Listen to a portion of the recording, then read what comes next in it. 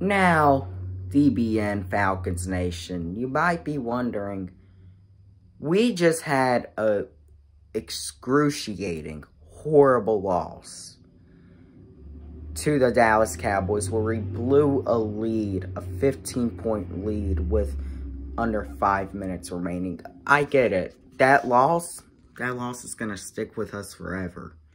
But we have to move on.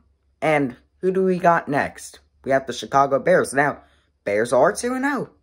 Have Khalil Mack. Have a good defense. Mitchell Trubisky hasn't screwed up yet.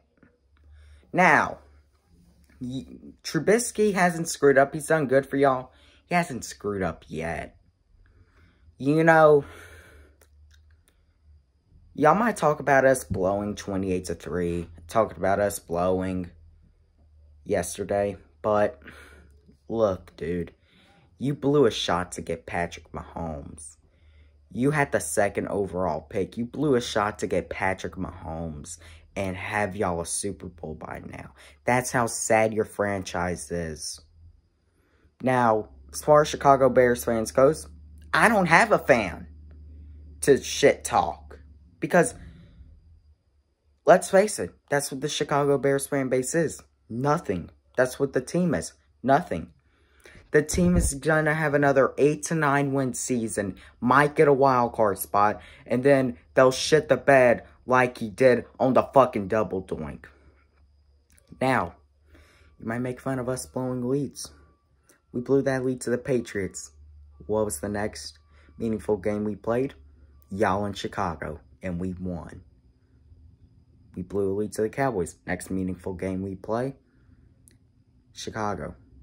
You better be ready, because y'all might win. But, oh, if the Falcons take it all out on y'all, it'll basically just be like beating a dead horse that has been dead for 35 years. You got one Super Bowl in 1985. Yeah, and you're a historic franchise. Historic franchise, my ass. Y'all are just like the New Orleans Saints. Hell, the New Orleans Saints are a better franchise than y'all. That is sad.